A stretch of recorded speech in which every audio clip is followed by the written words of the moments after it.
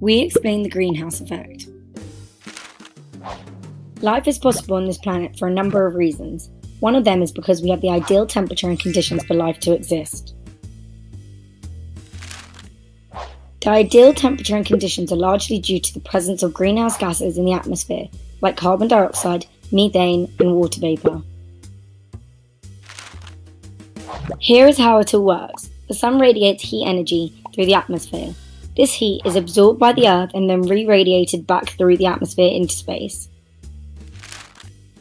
Some of the outgoing heat is absorbed by the greenhouse gases, which provides the necessary temperature for life to exist on Earth. So we need the greenhouse gases. They provide us with a cosy greenhouse, but this is not the end of the story. The problem comes in when there is too high a concentration of greenhouse gases in the atmosphere.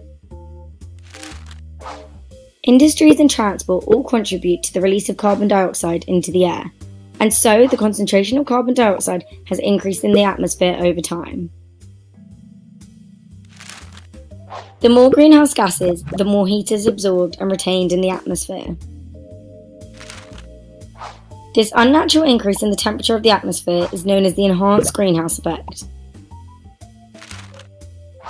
With more heat in the atmosphere comes more evaporation. Consequently, there is more water vapour in the air too, contributing to global warming, climate change, and extreme weather conditions.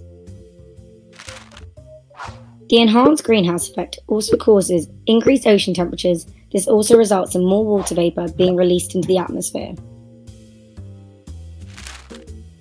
This contributes to extreme weather events around the globe.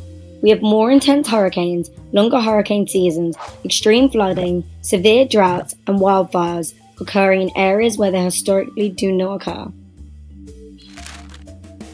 So the greenhouse effect in itself is normal and essential for life on Earth.